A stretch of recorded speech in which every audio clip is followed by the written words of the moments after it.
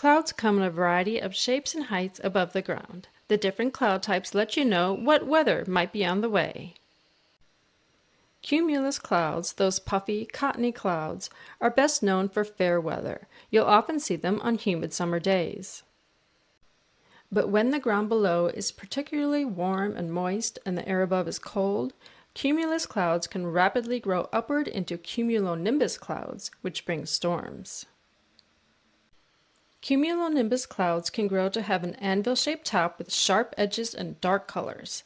These clouds are likely to bring severe weather.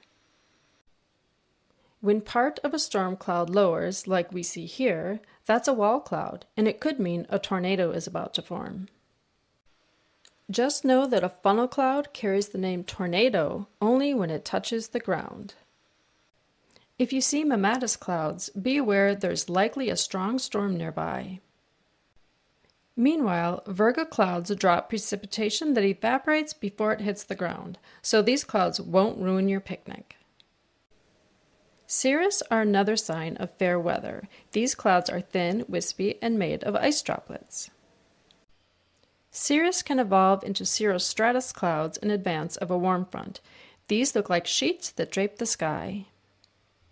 Sometimes cirrostratus clouds make a halo appear around the sun or moon, which can be an indication that rain or snow is on the way.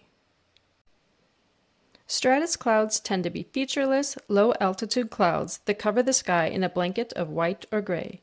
They usually bring little to no rainfall.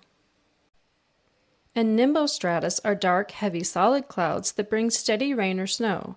Fortunately, these clouds don't bring severe weather, such as lightning. If you have a beautiful blue sky with no clouds at all, you're likely near a high-pressure system. In a high-pressure area, the air is sinking, which stops clouds from forming. So, to recap, clouds that signal fair weather are high cirrus, puffy cumulus, and light-colored stratus clouds.